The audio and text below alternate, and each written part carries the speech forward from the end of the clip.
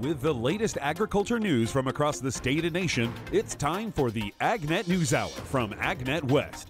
Here's your host, Sabrina Halverson. Good morning, and thank you for joining us this morning on the AgNet News Hour. Coming up later, there's new funding for the Agricultural Conservation Easement Program. We'll have more on that. But to start the day today, earlier this summer, two big price changes occurred in the corn and soybean markets. Combined, they have a carry in the market. Todd Gleason has more on how to capture that carry.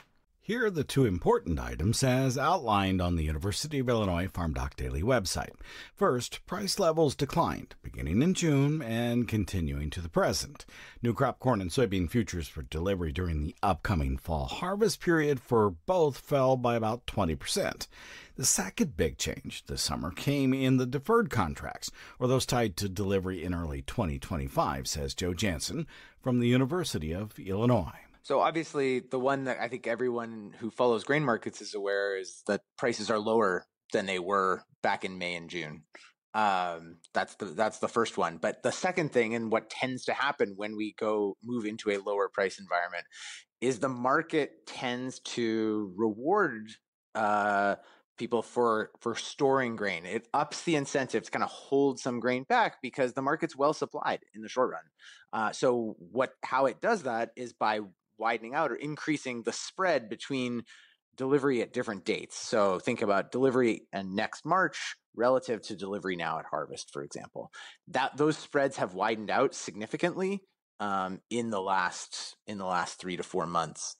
Both for corn and for soybeans. The second big change over this same summertime period was the increase in calendar spreads, or the difference between the price for delivery in early 2025 to the fall 2024 harvest time price. The spreads are really there to just kind of tell you, what's the trade-off between bringing grain to the market today, what could you get for that relative to holding it back and waiting, selling it later.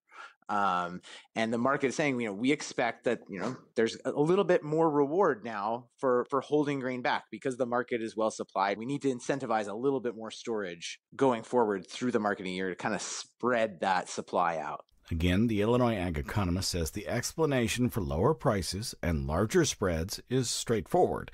If the market will be adequately supplied in the near term, then spreads must rise so futures markets may perform one of the principal functions, allocating grain that is abundant now to post-harvest time periods where it is less so by incentivizing enough storage.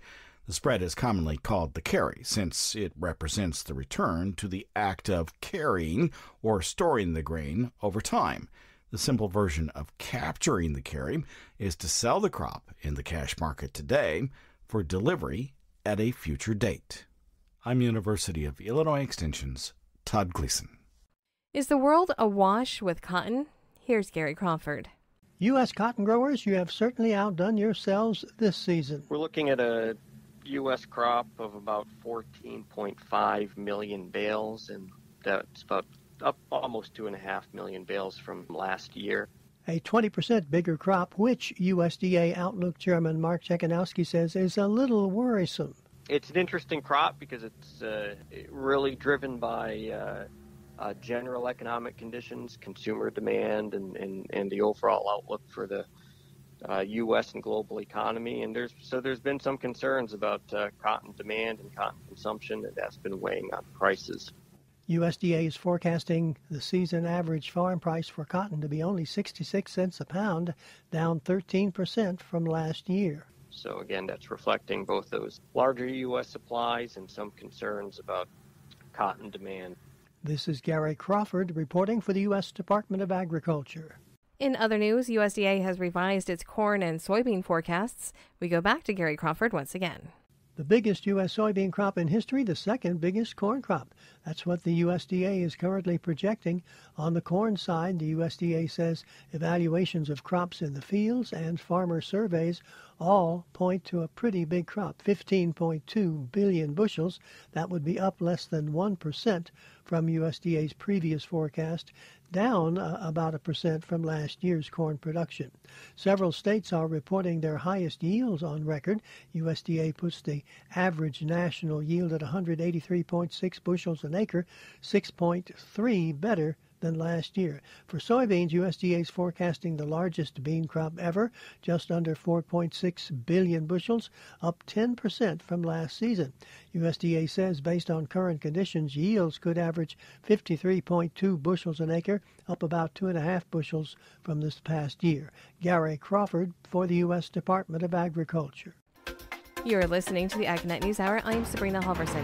Here's Rod Bain with today's National Spotlight. Building capacity, infrastructure, and demand. All aspects of a USDA grant program centered on organic ag growers and the organic industry. We're excited to announce our fourth and final round of the Organic Market Development Grants. This is $9.8 million in funding for 14 projects in 9 states. The recent announcement by Undersecretary for Marketing and Regulatory Programs Jenny Moffitt regarding total funding from the Organic Market Development Grant Award over its 4 rounds. This will bring the total for the awards to $85 million in 36 states across the nation, as well as the District of Columbia. We've been making these announcements over the course of the past months, announcing our first round in January. In terms of the intent of this program, the Organic Market Development Grant Program is really about supporting the development and expansion of new and existing markets to help increase consumption of domestic organic products, but also for organic producers to have a really critical and important value chain. Some examples regarding improving organic market value chains include increasing the supply for domestic producers, handlers, processors, everyone throughout the supply chain, facilitating market development, removing barriers for entry to organic certification for small producers, expanding capacity for processing, aggregation, distribution, storage of products, supporting and promotional activities. The grants also focus on organic sector projects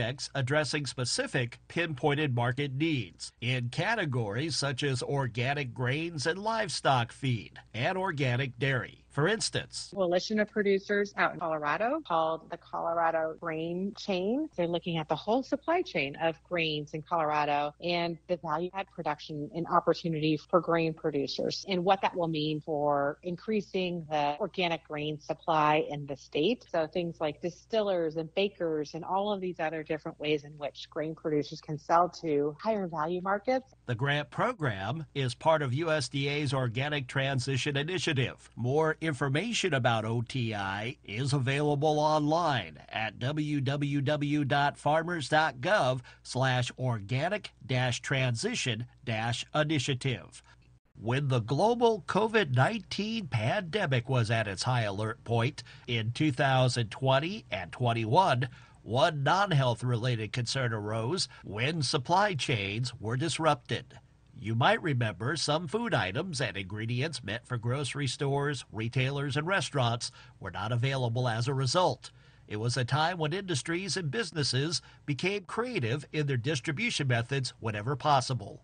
As an example, we learned during the pandemic that when restaurants and institutions shut down, everybody pivoted to the grocery stores, and we were able to put about 50 million 4-pound bags of sugar on the shelf. So there was never a shortage of sugar during the pandemic. Yet, according to Luther Marquardt of the American Sugar Alliance, distribution challenges did occasionally arise during the pandemic. Any little hiccups typically are a transportation issue. It's getting truck drivers or getting the rail cars on time. Those are the little glitches that we found during COVID. But all the time, we're in very good shape to take care of our customers.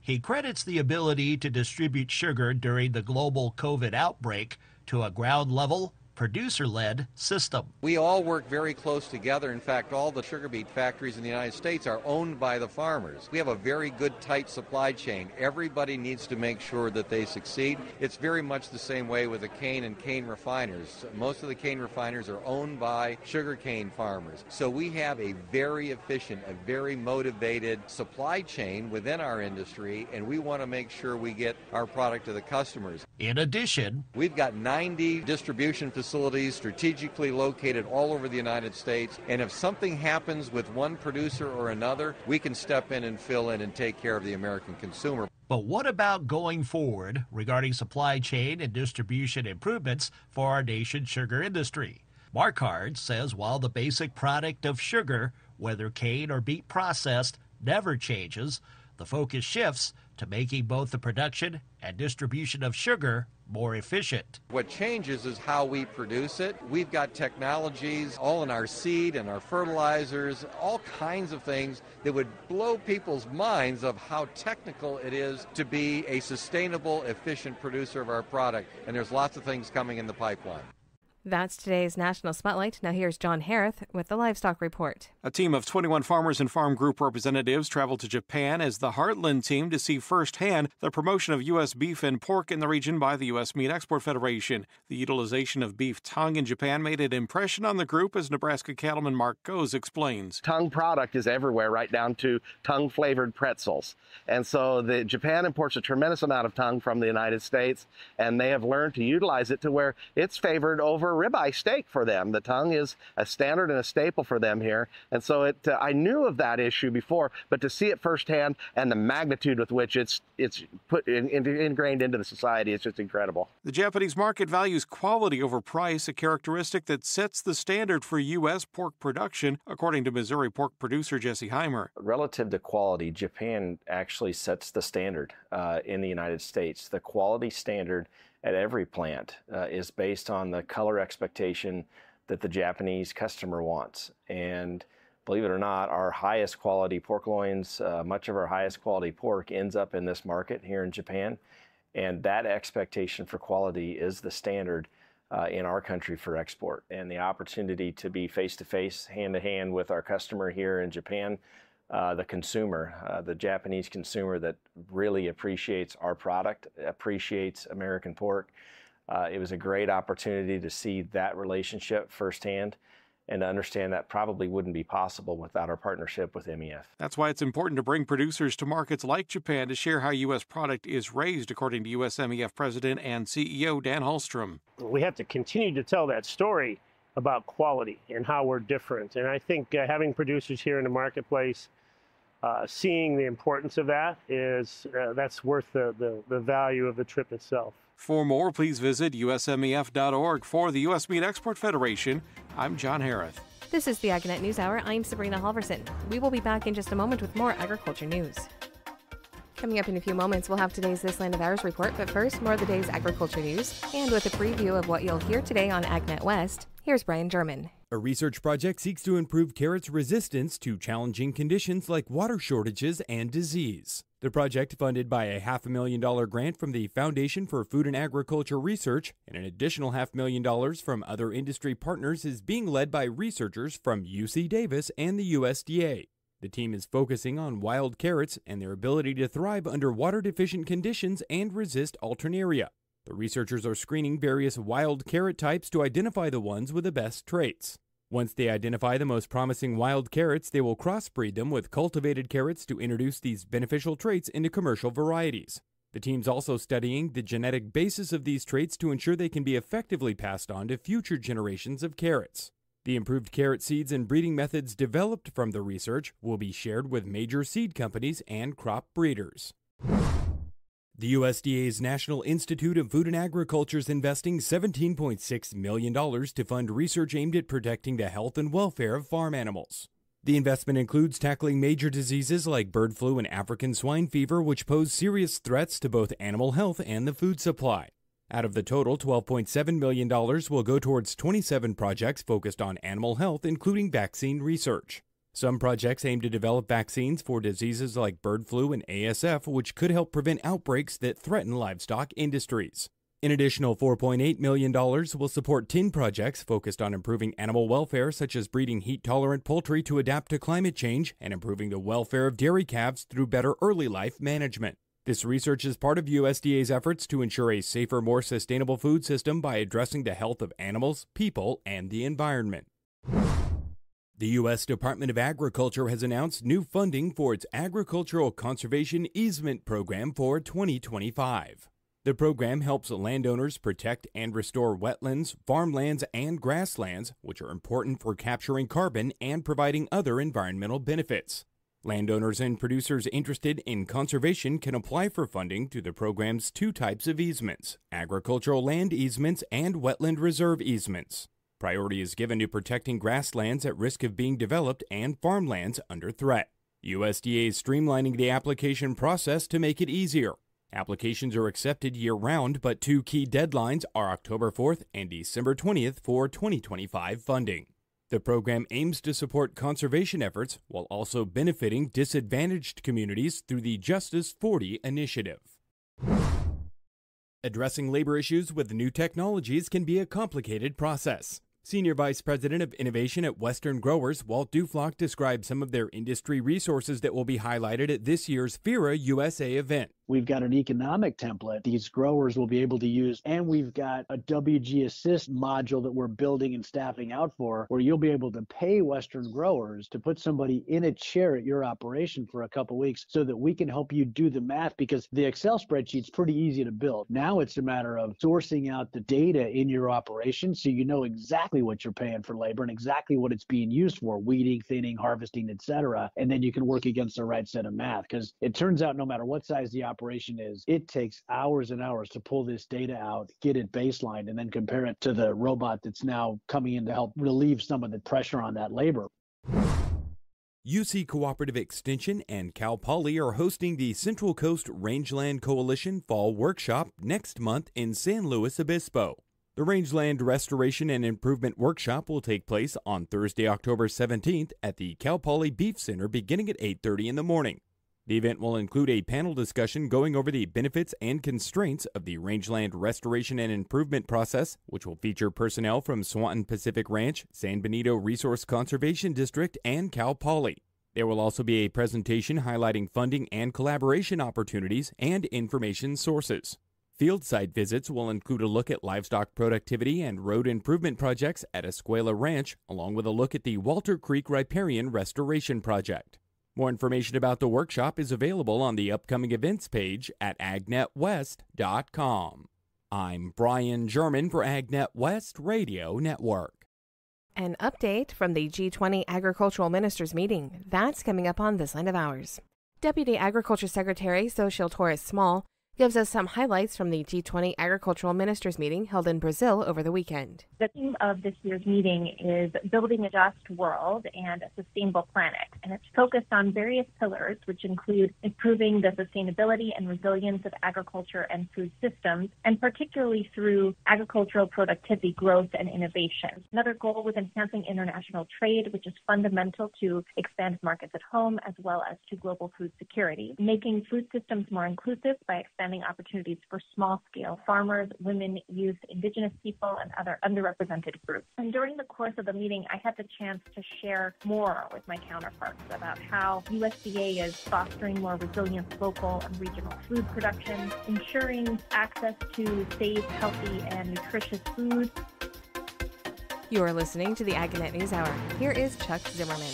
At the Farm Progress Show, I'm visiting with the Clean Fuels Alliance booth, but I have with me some special guests from PepsiCo, and I have two guys here. I'm going to let them introduce themselves. We'll start with you, Adam.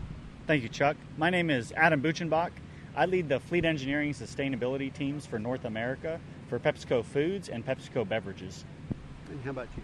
Yeah, I'm Dan Christensen with PepsiCo. I'm in my 9th year with the company. Senior Director for Government and External Affairs. So I wear a couple different hats, and the hat I'm here wearing today is getting out and talking with a lot of constituencies in the ag value chain about what we're doing to support farmers. Well, talking about that, since we are at Farm Progress Show, what brought you here along with the Clean Fuels folks? Yeah. I mean, it's the largest outdoor trade show for ag in the world, and so this was a venue that we've been thinking about for quite some time to get in front of farmers and talk about what we're doing. And the partnership with Clean Fuels made a ton of sense because we're new members, and so, we got together with them and said, hey, are you thinking about going there? We'd love to go in on a lot with you. And so it was a great chance for us to come here, talk about the biodiesel work that we're doing in our fleet, also talk about a lot of the on-farm sustainability work that we're doing in partnership with our other value chain partners. Well, I did want to talk about that with your fleet is, what drew you to that? What's the extent of it, and what does it mean for PepsiCo? Yeah, absolutely. So let me start back in 2021. We launched PepsiCo Positive, which is really our strategic transformation of what we think is going to help create value and growth in the future. And it follows 3 pillars: positive agriculture, positive value chain, and positive choices in our products. So our fleet really falls under that positive value chain piece, and we've got some pretty aggressive carbon reduction goals. So as we look towards our net zero target by 2040 of reducing the emissions associated with our operations, specifically our private fleet, we've looked at a suite of solutions. So we've done a lot with electrification in the field. We run one of the largest over-the-road natural gas fleets, which is primarily powered by renewable natural gas. And we were looking for other solutions to make meaningful impact as we go on this journey. And so we came upon both renewable diesel and biodiesel as solutions that we could incorporate into our fleet of diesel tractors today and start making progress towards those goals. Now, in your fleet, I don't know how many vehicles you have, but is this across the board, or are you just still working into it? That's a great question. So we have one of the largest private fleets here in North America, a little over 80,000 total assets. For us, we've really targeted biofuels and renewable and alternative fuels in our over-the-road business. So some of the equipment that uses the most fuel in our operations has the largest emissions impact. One thing we've tried to focus in on is progress over perfection, and being able to switch over those trucks today to run on a biogenic fuel helps us start to make that meaningful progress. When we look at some of our more last mile direct store delivery type operations, electrification for us fits really well. So we are spending a lot of time with that solution there. But it's these long distance over the road routes that are hard to electrify, hard to decarbonize, where we might go from Kansas to the Canadian border, down to the Mexican border and back. These are really difficult places where there's not a lot of infrastructure, very challenging duty cycles. And this is where we've been able to incorporate biofuels and really start to make meaningful progress towards those goals. We have a lot of soybean growers here. So when they come by, what kind of questions are they asking? They probably are wondering just exactly what you guys are doing, right? Yeah. Well, it's great. I mean, part of the draw is we have a lot of hydration here for them and snacks, so it helps draw the people in. And then we've got this beautiful biodiesel truck here, which just catches people's eye, draws in, and then they immediately have questions and want to know about it. So today, especially, we've seen a lot of traffic coming in, people asking a lot of, very detailed, good questions about how the truck works, and then that gives us an opportunity to talk about, where this fits into our strategy, how it supports farmers, because a lot of the fuel stock comes from soybean oil, corn oil, so it's been great today. Yeah. Yeah, I would not doubt that there are farmers that maybe aren't using biodiesel themselves. Maybe this gives them some ideas. Yeah, definitely. I mean, we talked to a few folks today who, they wanted to go back 20 years, and their experience with biodiesel initially was not good. And so they've not used it since. And, Adam, and we have one of our drivers here too, Brian, have just been great about talking about how the quality of the fuel has increased. And, when you talk to a driver like Brian who does 600 miles a day on a truck like the one we have here, I mean, that's a pretty good proof point for folks to know that this is a solution that can work. Well, where do you go from here? So where do we go from here? We're continuing to incorporate low-carbon solutions across our fleet. Today we have about 100 trucks here in the U.S. operating on B99 up to B100. We've upfit a couple hundred additional trucks beyond that with a solution from Optimus Technologies, which allows us to run on up to B100. So we're continuing to grow the number of diesel tractors that we have in our fleet that are equipped with this system. And as we continue to deploy fuel at our locations for B99 and B100, we can continue to convert more of those traditional petroleum gallons over.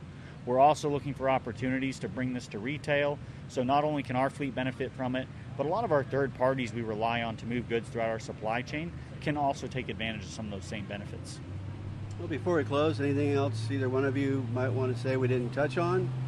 Well, I can just say, a big thank you to everybody that's come by the booth today, and for the Farm Progress team for being so great about welcoming us in. I don't know if it's true, but I've heard from multiple people come up to me and say, we don't think we've ever seen a food and beverage company show up at Farm Progress before. We had Governor Reynolds here yesterday, stopped by the booth. We talked with her for about 10-15 minutes, said the same thing, and just said, we need more folks on that end of the value chain showing up at places like this. We need to make the connection.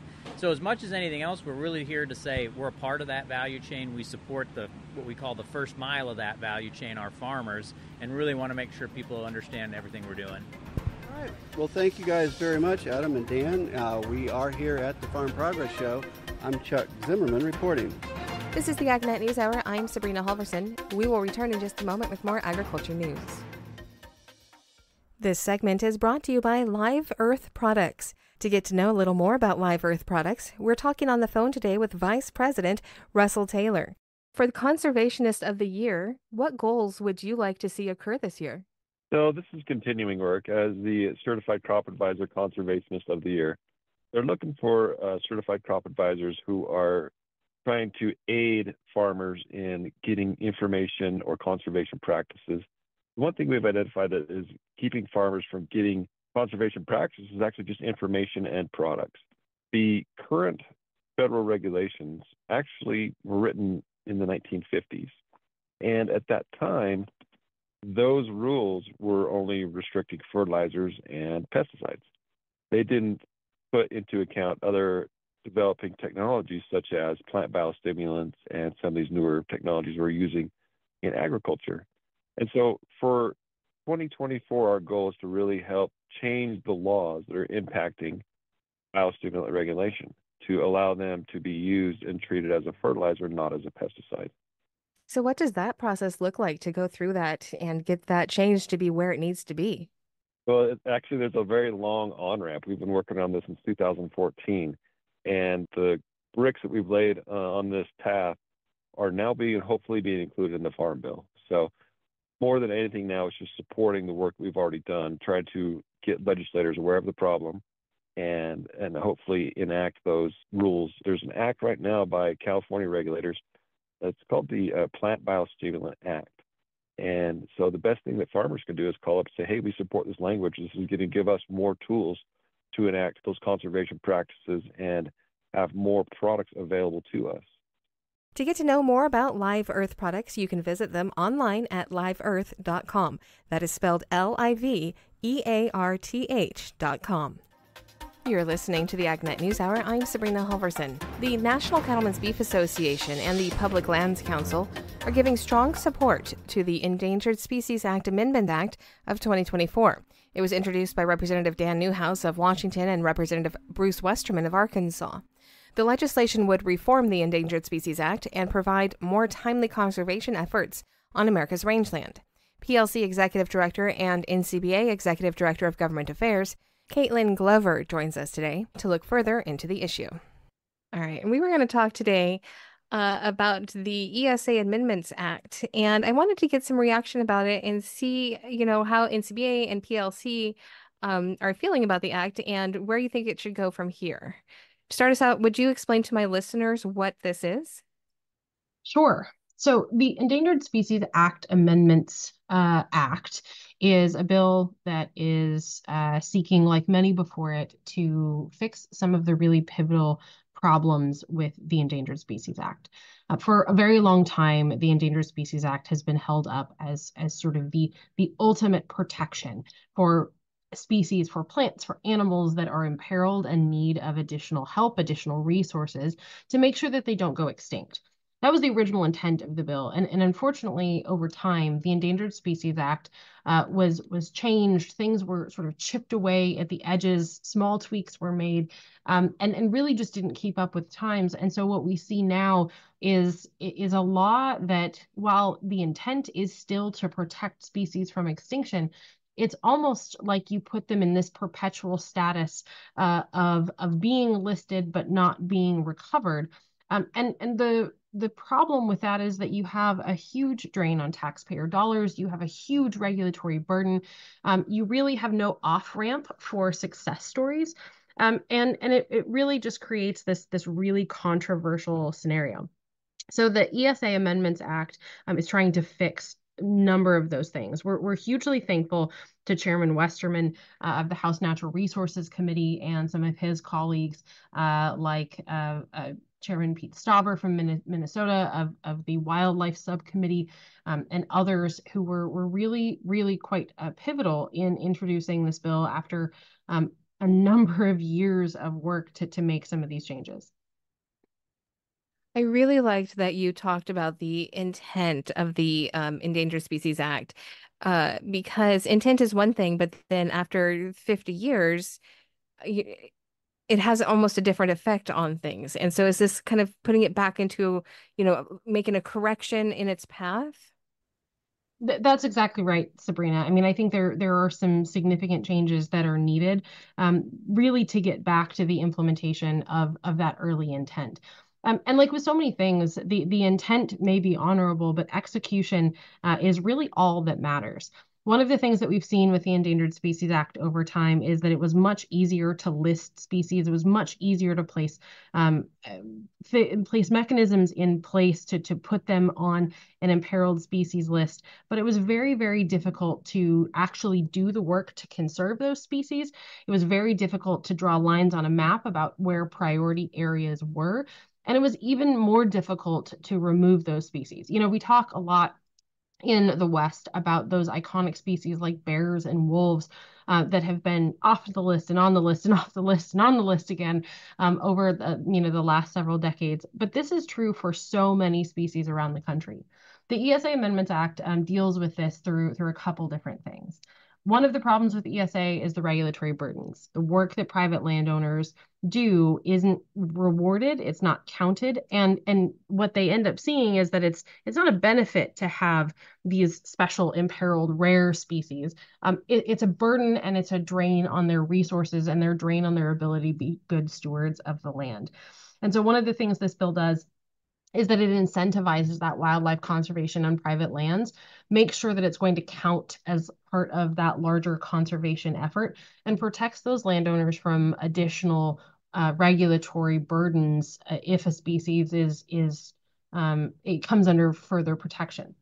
The other really key thing that it does, and this bill does a lot of things, but one thing I want to mention today is that it requires that the removal of a species from the endangered species list, that removal, that recognition of success, isn't subject to judicial review.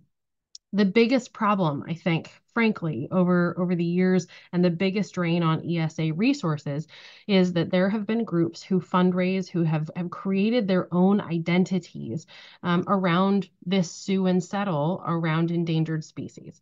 They see a species coming off the list, they gin up a very emotional response around ESA listings and make claims that if you remove a species from the list, then automatically they'll go extinct. Things that just aren't true, but are garner a lot of emotion and are effective fundraising tools. And they use those fundraising efforts to sue the agency in court. And so then the Fish and Wildlife Service has to spend money defending themselves, defending their process, defending the science, and where that money could be better spent on actual species conservation. And so, while judicial review is an important tool in many, many cases, the ESA has been absolutely weaponized because of the role of the courts here. And there are so many places in the underlying Endangered Species Act that are safeguards to make sure that species are delisted properly. And this bill supports those. And so really, when we're thinking about the future of the ESA, this bill very rightly adjusts whether you can challenge a delisting in court. So both of those things are really great news. Right. And, I wanted to ask about delisting an animal because I'm not the expert on this, you are, but it seems to me that once an animal has been put on the list, it's nearly impossible sometimes to actually get that taken off, no matter, as you said, the success in that we've seen with the animal. Will this make that better? Just, will it make it easier all the way around to actually, like you said, acknowledge the successes that we've seen with the ESA? It will make it easier to acknowledge the success. It will also make it easier to get to a point where the agency is successful. So when a species listed, they should go through this recovery planning period. The agency, is supposed to make a plan to figure out how to get this species off the list. That's the ultimate goal, right? Because if you can delist a species, it should be recovered. It should no longer need protection. So the bill makes some investments in not only the agency's appropriations, but also in state partnerships, because states do have the responsibility to manage a lot of land and a lot of other wildlife. And so it empowers and provides additional resources during that recovery period. It makes it really clear how to meet those metrics of success. And then when you get to the delisting stage, it provides a lot more certainty to be able to get animals and plants off the list. Getting species listed is the easy part. The hard part is recovery. The harder part is delisting. And sometimes even the hardest part of all is protecting that delisting from litigation. And this bill does a really nice job of addressing all four parts of that recovery arc. You're listening to the AgNet News Hour. I'm Sabrina Halverson. We are chatting today with Caitlin Glover, who is the Public Lands Council Executive Director and National Cattlemen's Beef Association Executive Director of Government Affairs. And we're talking about the Endangered Species Act Amendments Act of 2024. Yeah. And then has there been a lot of traction with this bill? Is it getting much support that you've seen? So the bill is widely supported by a lot of us who have been engaged in this ESA conversation for a very long time. But as you and I both know, unfortunately, bills like this are an uphill battle. We have seen several efforts over the last 10 years, the last 20 years, frankly, that have tried to bring some common sense, that have tried to bring some normalcy and sort of realism to the Endangered Species Act process. And the forces that use the kind of litigation, that use the fundraising for sort of chaos in the ESA process itself, those are the ones who are also opposing a bill like this. What they don't want to see is an ESA process that works better. They want to see species protected under this restrictive statute rather than managed in a way that's best for the species and for the landscape. And so there certainly are detractors, Sabrina, but I'll tell you that those detractors are very much motivated by what has always motivated them. They want to be able to fundraise to litigate. They want to see species off the list. They don't want states to manage wildlife. And they don't want the kind of, responsible stewardship across these landscapes that really, makes landscapes healthy, makes wildlife healthy, and makes, the land and the people able to work together. Yeah. Yes. I'm a few months away from hitting 50 years old, and I remember as a young teenager in California dealing with, listening to reports about the Endangered Species Act and how things were not being, I want to say, wisely handled at that time even. And that's been, like I said, I'm almost 50, and so that's been many, many years. Do you think that we will actually get a fix? I don't want to say no to that, Sabrina, right? Hope, right? Hope. Keep hoping. I hope. I do hope. Everything in Congress comes down to math, right? The math about whether we can get something across the finish line. Sometimes really good bills don't get across the finish line. I will tell you that I'm really hopeful with this bill for a number of reasons. I do think that this bill is a really great piece of legislation. I think it is one that recognizes the key problems. It recognizes the biggest pinch points, and I am hopeful, as I'm always hopeful, right? That common sense will win out. Sometimes that's an uphill battle with Congress. Sometimes that's an uphill battle in these very emotional issues like this. But I think that this bill is well poised to move. And if it's not, in an end of the year package, right, when we're thinking about what we want to do for the future, certainly this bill and its supporters, because of its supporters, are really well poised to continue this fight into next year and in a new Congress. All right. Is there anything else that you think that my listeners need to know about this bill or about the ESA, or maybe if they're looking for something, a way that they can have their voices heard, what can they do? So I think one of the really interesting things about the Endangered Species Act is that it touches everybody. we saw a study a few years ago that 99% of counties in the United States had some endangered species, whether it was a plant or whether it was an animal, or whether it was some sort of amoeba in a pond somewhere, right?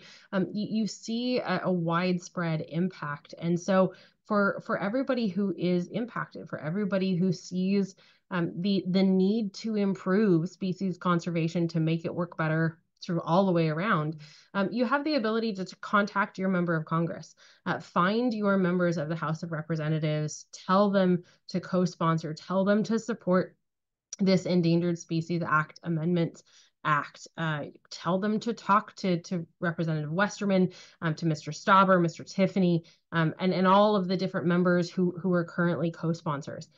Moving this forward is really, really important.